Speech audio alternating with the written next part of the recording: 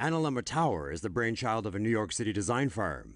It consists of a tall tower suspended via cables from an asteroid that's been repositioned to orbit the Earth. The wandering skyscraper would be in a geosynchronous orbit, tracing a figure-8 path on its daily loop across the northern and southern hemispheres. With the upper part of Analemma constantly exposed to sunlight, power can be harnessed by space-based solar panels, while water can be filtered and recycled.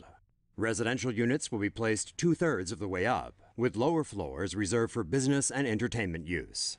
The plans don't specify how to get on and off the property, but illustrations suggest people would do so via parachutes.